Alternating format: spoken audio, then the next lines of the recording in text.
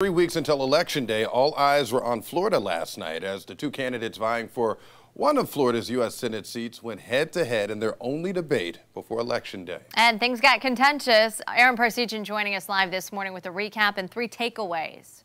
There was no shortage of fireworks, Frank and Caitlin. Incumbent Republican Senator Marco Rubio and Democratic challenger Congresswoman Val Demings traded blows right away in the fast-paced hour-long debate as the two argued their stance on abortion, what's become one of the defining issues heading into the midterm after SCOTUS overturned Roe v. Wade. I'm 100% pro-life, not because I want to deny anyone their rights, but because I believe that innocent human life is worthy of the protection of our laws. That said, every bill I've ever sponsored on abortion, every bill I've ever voted for, has exceptions. Every one of them does, because that's what can pass, and that's what the majority of people support. Now, what was before us today in Congress that you talk about Lindsey Graham's bill, that's a 4-month ban. How gullible do you really think Florida voters are?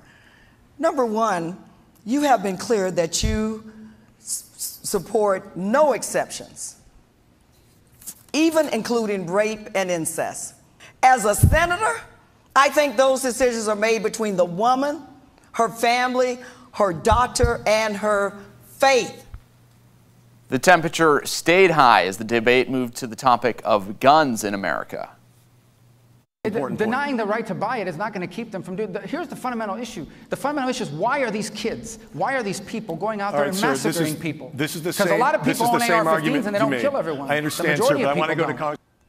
Has nothing to do with the Second Amendment. This is about taking dangerous guns out of the hands of dangerous people. And the overwhelming majority of people in our nation want us to do just that.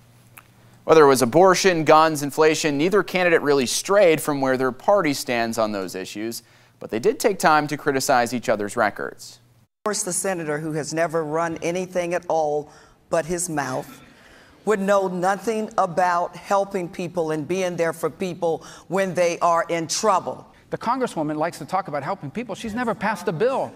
She's never passed a single bill. She's been in Congress for over half a decade. She's never passed a bill, not PPP, not anything. Not a single bill she's passed has ever become law.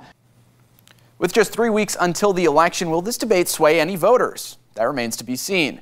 Val Demings has been winning the fundraising race, but Senator Rubio has held a consistent lead in the polls thus far. We'll have more reaction to the debate later on this morning on Bright Side. Live in studio, Aaron Parsegian, 10 Tampa Bay.